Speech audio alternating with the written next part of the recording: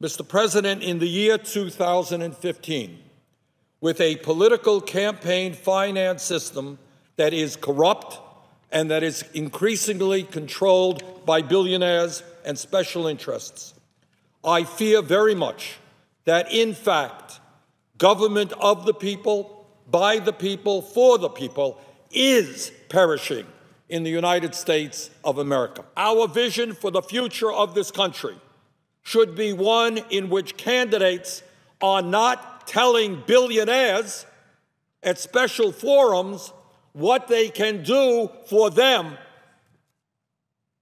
Our vision for democracy should be one in which candidates are speaking to the vast majority of our people, working people, the middle class, low-income people, the elderly, the children, the sick, and the poor, and discuss with them their ideas as to how we can improve lives for all people in this country.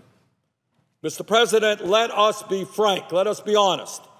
The current political campaign finance system is corrupt and amounts to legalized bribery.